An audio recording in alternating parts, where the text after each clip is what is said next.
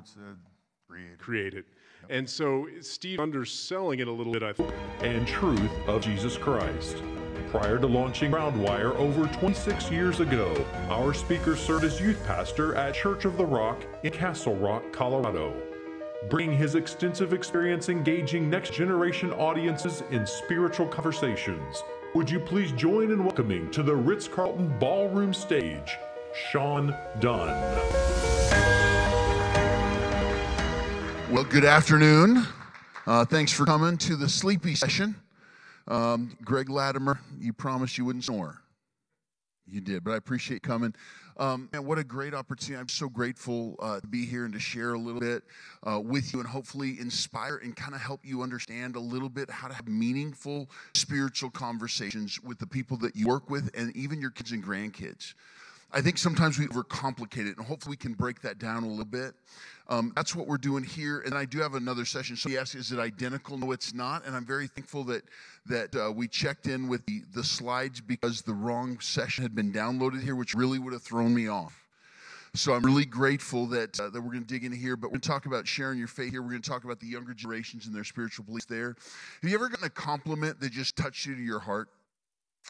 About a month ago, I was speaking at an event, and I was standing in the crowd in the back, and I was talking to a friend, and so he walked up, and I got to know him, got to know his name, and then he turned to me, and he said, "And who are you?" And the guy next to me said, "Oh, you don't know Sean?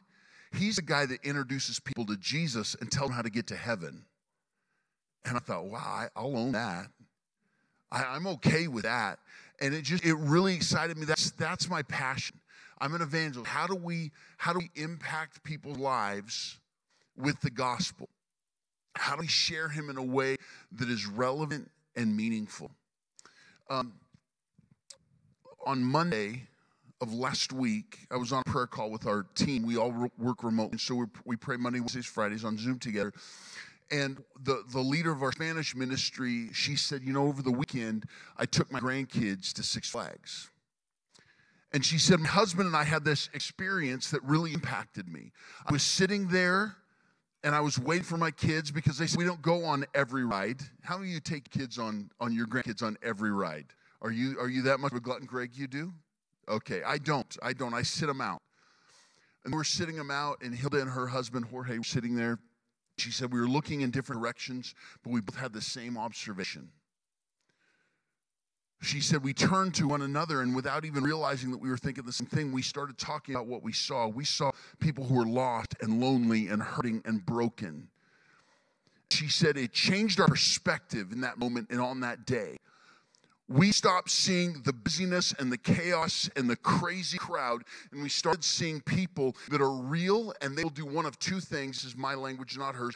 One of two things is true about them. They will either suffer through eternity, or they will celebrate through it. And if we truly saw people that we could not afford to not at least aggressively pray, but I believe we couldn't afford to keep our mouth shut when God opened the door for us. Now, please understand, I'm not coming at this from a legal perspective with you and your business. I'm coming at it from a very simplistic way. But I believe we overcomplicate the way that we share our faith or how we feel that we need to go about it. And so I want to kind of break that down a little bit today, if we could. And these are three things the Lord gave me to run at in December of last year. And I believe he kind of imparted to me, everywhere you go, you need to remind people that this is true, because I believe that if the Christian community embraced these things and believed them, our world would be different. I believe that if we really believe that God was good, most Christians believe that he's good when circumstances are good. But do we really believe that God is good when we get bad news, when something doesn't go our way, when a dream is broken, when a relationship is struggling? God is still good. Second thing is the gospel is still powerful. See, we believe that, but do we believe it? Meaning we believe that that's true, but do we look across at certain neighbors or certain people and think, even co-workers, like God, you couldn't break through them. When I had high school, kind of an anti-hero for me. He was the jock. He was the one And I actually thought in my mind at that point in time, he doesn't need God. Do we think that about certain people? God can't break through there. Do we believe that God's still good? Do we believe that the gospel is still powerful? And do we believe that the harvest is still ripe? Do we believe that? I've had people tell me, I don't see it in the U.S., therefore I don't know that I believe it. I believe it over there, in Asia, in Africa. I believe it over there. But do we believe that people are hungry for the gospel here? Because I do. I believe that people are more open to the gospel right now than they've ever been before. They're just waiting for somebody to come and share that truth with them. Read a book by Barry McGuire called Ignite Your Life, and this is one of the things that I got from it. Over 80% of the unchurched would like to believe there's God who can make sense out of today's chaos, and they're looking for someone to tell them who that God is. The problem is they don't know how to ask for it. And sometimes their behavior indicates that they're not open, but they are. Let me share a scripture with you, Matthew 9:35-38. There's 3 parts to this scripture. I love it. It says Jesus is walking and it identifies what he's thinking about the people around him. He looks and he says they're harassed and helpless like sheep without a shepherd. He looked at culture and he said people don't know who to trust. They don't know who's lying to them, who's telling them the truth. They're harassed and helpless like sheep without a shepherd. Do you believe that the average person in our world today could be classified that way? I do. More than any other time in my life. People don't know who to trust. Is the church telling me the truth? Is the world telling me the truth? Is the right telling me the truth? Is the left telling me? They're harassed and helpless like sheep without a shepherd. But when Jesus identified culture that way, he identified it as a mess. You know the very next thing he said? The harvest is ripe. He identified culture as a mess. And he said, in that moment, when you find people confused and struggling and they don't know who to trust, they are more open to the gospel than when everything is going great in their life. Harassed and helpless like sheep without a shepherd. The second thing is, harvest is ripe. You remember what the third thing he said? Pray to the Lord harvest to raise up laborers to go into the harvest field, because the harvest is ripe, but the laborers are few. The harvest is ripe, but the laborers are few.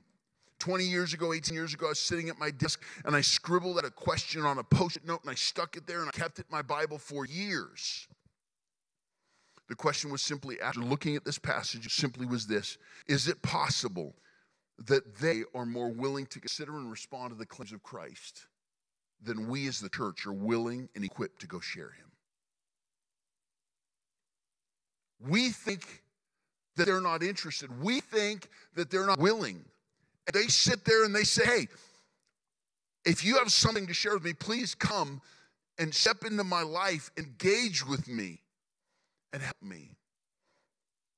That picture we see behind our church walls and our programs, and we look at culture and we think, if they have questions, surely they'll show up on Sunday morning. Surely they'll walk through our door and they'll ask the right question and they'll say, hey, I'm in need, would you help me? Surely they'll do that. And the culture sits across that street and they look at us and they think, if you got the answer, surely you'll come tell me. If you can tell me where to find peace and hope and inner healing, then surely you'll share those things with me. And unfortunately, nobody's crossing the street, and it's time that we do. So let's talk about that. I was at a restaurant in Chicago having a conversation with a waitress. She walked up, and she was very kind and very sweet. She was actually a busser. She was a waitress, and she said, is there anything else I can get for you? And I just looked at her and engaged her and said, hey, how you doing? How's your life doing? You doing okay? And she said, yeah, I'm doing okay. I said, really? I said, because they say that a huge percentage of your generation struggles with anxiety most of or all of the time. Took a little bit of step of faith, that little prompt that God gives you. Say, don't hide behind what you know. Kind of take a step and listen to the Lord. So I took that step, and she looked at me, and she said, yeah. She said, I guess I fall in that category. I struggle with anxiety. I struggle with a broken heart. And I looked at her and I said, oh, I'm so sorry. I said, I want you to know there's a God in heaven who understands what you're going through, and he wants to help. You want to know what she said to me? She said, oh, I believe in God. Which I knew she did, and I affirmed. Because the younger generations, they haven't rejected God. They just ignore him altogether. She said, I believe in God. I just don't believe that he can heal my heart. I don't believe that he can help me with my anxiety or my fear. Here's what she said: I have to do that on my own. That is a statement that I've seen come through in the way that many young people live, but I've never had somebody actually articulate it. I believe in God. He's just either impotent or he doesn't care. Isn't that sad? And I looked at her and I said, I'm so sorry to hear that, and that makes me so sad because I want you to know God's love for you. He hates to see you struggle. And I looked at her, took it a little bit further. I said, actually, I want you to know that God is the one who created you, and only he knows what broke your heart. Therefore, he's the only one who can heal it. And she nodded. She thought that made sense. And I said, and on top of that, my guess is when you're talking to your therapist, took a step of faith that she had a therapist. When you talk to your therapist, you can't even come up with the words to describe your anxiety. You just know that you feel anxious. And she goes, yeah, I don't even know how to tell anybody, but I just know what's going on inside of me. And I said, God created you. He can heal that. And she goes, I want to believe it. And I said, can I pray for you? Grabbed her hand with her permission, and we prayed. And as soon as we were done, she backed up. She rubbed her arms like they do. And she said, that was awesome. I have goosebumps. And I said, that's because he's real. What you're sensing is his presence. And he wants you to know his presence all the time. And she looked at me, and she just was so overwhelmed. And she got called away on a restaurant emergency. We didn't get to finish the conversation. But as we were standing up, she ran back and she said, Sean, I really want to finish the conversation, but I don't have time right now. And I said, I'm sorry, I'm getting on a plane tomorrow. I said, go to one of our websites. I pointed her to JesusCares.com and log in, chat with one of our volunteers and say, I just had this experience. I sense God's presence. I want to know that all the time. 2 weeks later, she got online and she gave her life to Christ. But what it does, praise God. If heaven can celebrate over every soul that turns to God, FCCI better. Okay, let's try it again. She gave her life to Christ. Okay, that has nothing to do with making sure you're awake in the afternoon session, so thank you for that. But anyway, what I want to do is we're going to talk about 4 assumptions and 3 questions that I use to get people into spiritual conversations all the time. And I believe whether it's an employee, whether it's a server, whether it's one of the kids around the Thanksgiving table, these 4 assumptions work majority of the time, 97, 98% of the time, and then I'll give you 3 other tools. So the first one is I assumed that she would respond to kindness. Can I tell you that Christians, we need to step up our game. We need to be kind.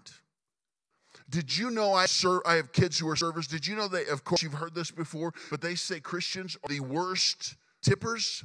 They are some of the most unkind people on Sunday afternoons. She said, we don't like working Sundays because of the Christians. It should not be that way. I am telling you, I don't care who you're talking to, they respond to kindness. They do not respond to judgment. Romans chapter 2, verse 4 says that it is kindness that leads us to repentance. Think about that. Shout out, what does the word repentance mean in a biblical preaching session? What does it mean? To turn the other direction, to say, I want to be like you. It says it's his kindness that makes people want to turn in the other direction.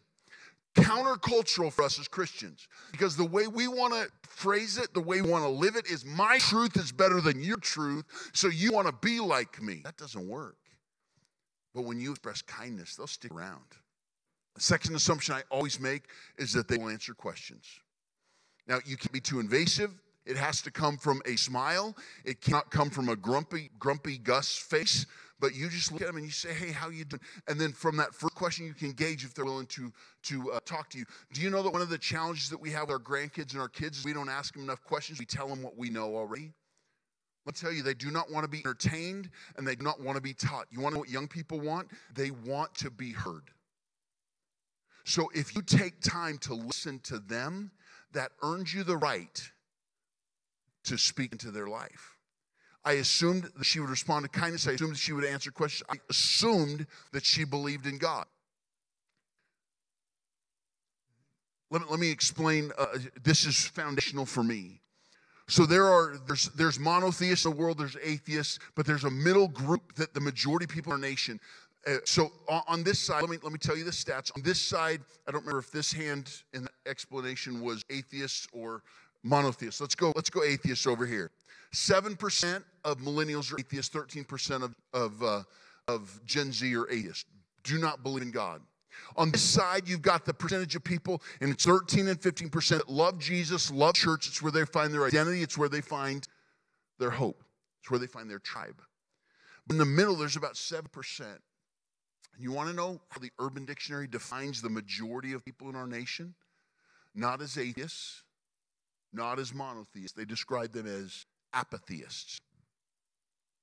They say that the majority of young people in our nation believe in God but ignore Him. That's how the Urban Dictionary defines an apathist. A young person who believes in God but ignores Him. So you are not offending them when you start talking to them about a loving God who's compassionate. Yes, God has standards, but start with His compassion and His love and His care, and you will have the ability to tell the whole story that comes with it. I knew she would respond with kindness. I knew she would answer questions. I knew she believed in God, and I knew that she would let me pray for her. Now, there's 15, 20% who say, yes, absolutely, you can pray for me, but not here. Like when you're driving home, pray for me. We go to bed tonight. They are encouraged. When you're dealing with somebody in your employment, all these things work. They will respond to kindness. You have to be, if you want your faith to impact them, they have to see you as a kind individual who cares about them. They will respond to questions. How are you doing? How's your family? Remember what's going on in their life. It earns you the right to go deeper. They believe in God. Most of them believe in God. So you're not going to offend them by going there. And then it's very meaningful to say, hey, can I pray for you?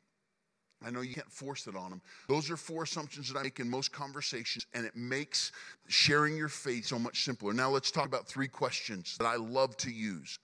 3 questions. What brings you hope?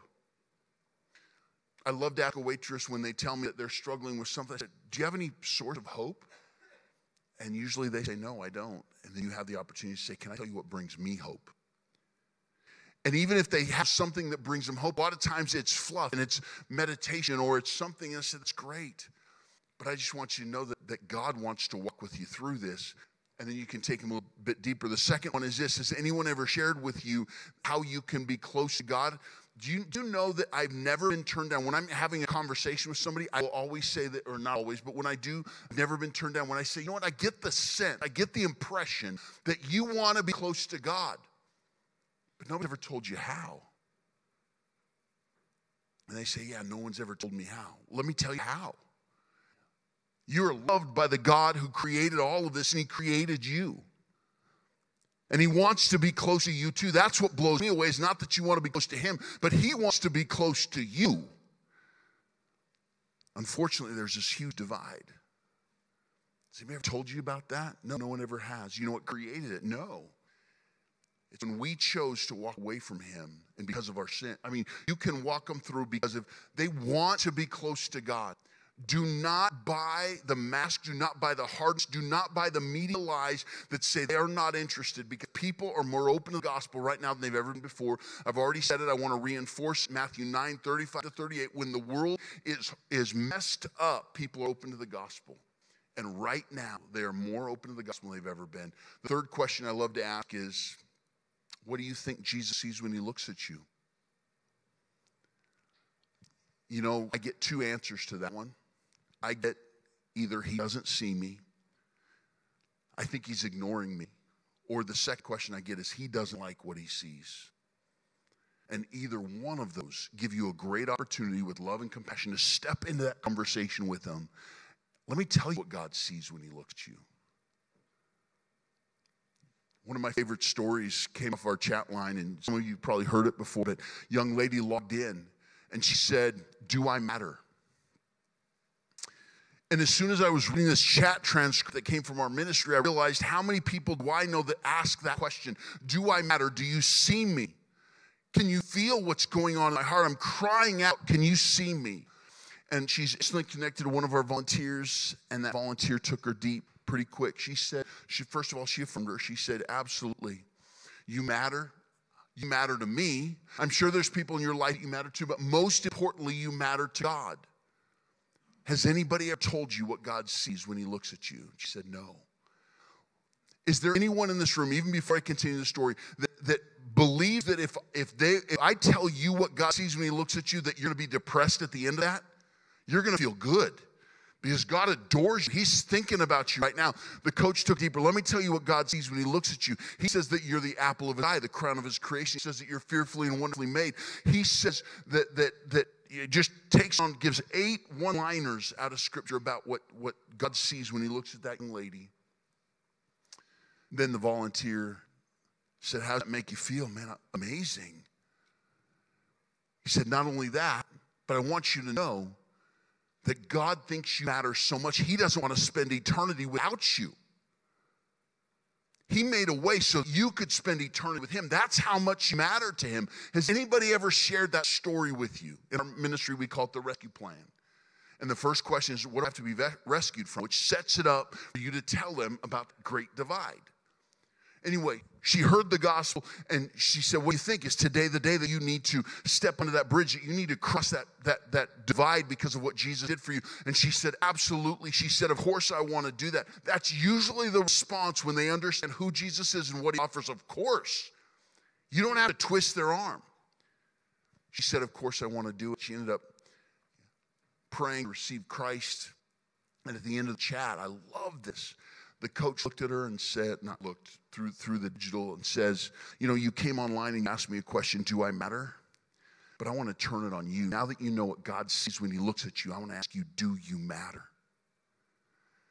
She came on with a question mark. She ended with all caps and 3 exclamation points. She said, I do matter. Isn't that beautiful? Why? Because she found out what Jesus sees when he looks at you, when he looks at her. We actually took that experience and we built another one of our websites called, what's it called? accordingtohim.com. And it's what we do is we reach out through the marketing and we say, hey, you look in the mirror, you don't like what you see, come explore what Jesus sees when he looks at you. And it's going really well. So anyway, let's keep going here. Let me tell you, when we train our online volunteers, we have this massive team of volunteers all over the world that engage with people online and introduce them to Jesus. And we use this acronym to walk them through it. And it's a great tool. I've had many people, grandparents, say that helped me frame it. The acronym is simply this: you listen. Second thing is you empathize. Third thing is you transition. And the fourth thing you do is then you share. So when you're having a conversation with a kid, with an employee, be sure to listen and empathize. One of the problems that we as men have is sometimes we don't listen. And we don't know how to empathize. And let me tell you, if you do not do these 2 things, you will not get the opportunity to share, because they will turn and run from you before you get there. But when you look at them and you say, hey, I'm so sorry that you're going through that. But you know, as you're sharing your story with me, what I really hear is there's a hole in your heart. And I think what you're really searching for is God. Could we talk about that? You listen, you empathize, then you transition.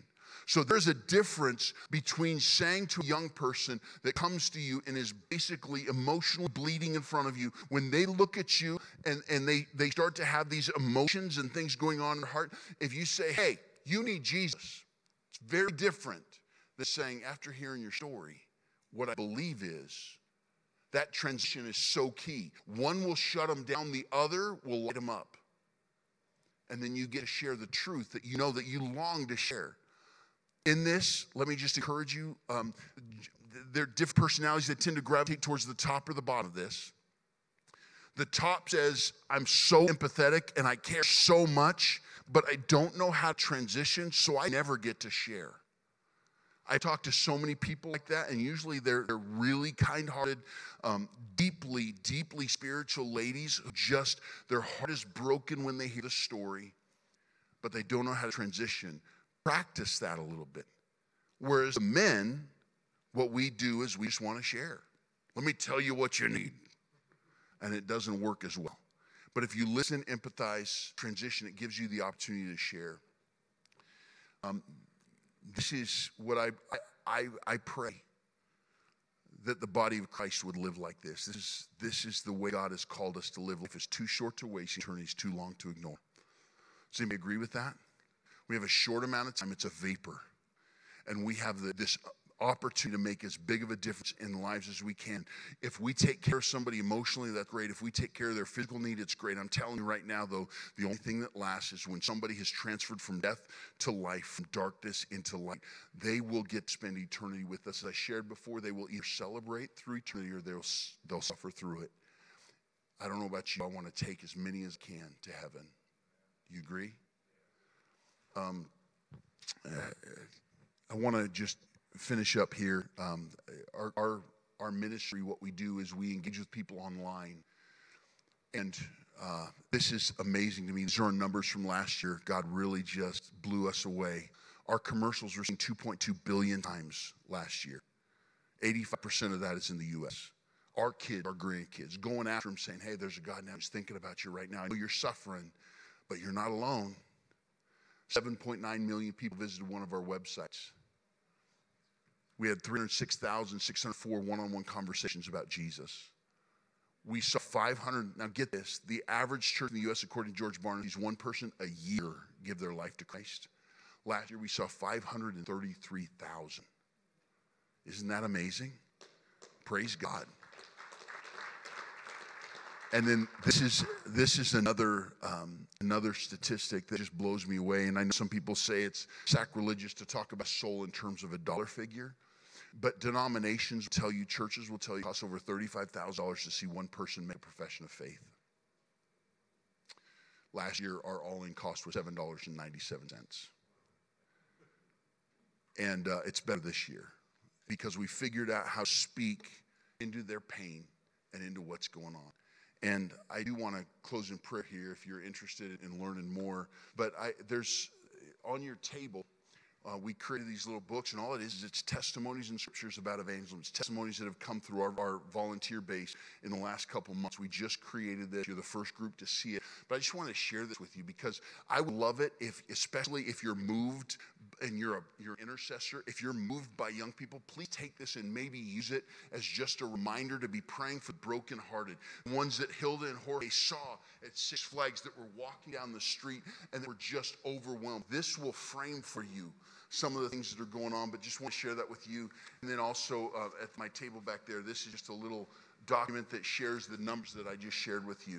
But let me just ask you, going back to that initial slide, can we begin to live as believers? Can we begin to live with these three premises: that God is still good, that the gospel is still powerful, and that the harvest is still ripe? We need to be praying. We're seeing it everywhere. Groundwire is not the only place we're seeing it. You've heard it from other ministries, but there is a movement of God among people in our nation. They're desperate for Jesus, and they're waiting for us to cross the street. And I believe that we are going to have amazing stories to tell every time we get together because of employees, because of waitresses, because of kids and grandkids, and because of people online who gave their life to Christ. And because of that, they're going to spend eternity in heaven with us. Could I pray for us? Before you close your eyes, I want to tell you, I'm praying God would stir up in us this inability to ignore the needs, the spiritual needs of the people around us. That we would see them with clear eyes, and we see brokenness and loneliness and hurting, and that God would develop in us the skill set and the ability to speak into those situations, to draw them into meaningful conversations, not a proclamation of the gospel, but a conversation about the gospel in a way that their barrier goes down and their desire for Jesus goes up. So if you're okay with that, I'd like you to pray with me. Father, in the name of Jesus, God, thank you, Father, for sending Jesus to this earth. God, thank you. Lord, we thank you for taking that initiative that you didn't wait for us to get to you. You knew we couldn't, so you sent Jesus. And God, in that same manner, thank you, Jesus, for suffering for us. But God, we don't just want to be saved and safe. God, we're willing to step into the battle, and we're willing to step into conversations. God, I believe that the majority of people in our nation who are unchurched, God, they are waiting for somebody to introduce them to God who can make sense out of their chaos. You are that God, and we are that instrument. So God, stir in our hearts. God, stir us up to allow us to take those steps. God, break our hearts. God, give us eyes to see their need, what they're struggling with, what they're going through. Give us compassion that we can't ignore them. And God, give us the skills that we need to have meaningful conversation with them about Jesus. And I pray, God, for people who long to be used in this way, God, I pray that you give them those conversations and they would just begin to celebrate the opportunity that you've given them to share Jesus in meaningful ways. God, we believe that you are still good. God, we are convinced that the gospel is still powerful. God, and we're convinced that the harvest is still ripe. God, move in our nation. Rescue generation. Draw people to yourself, we pray. In Jesus' name, amen.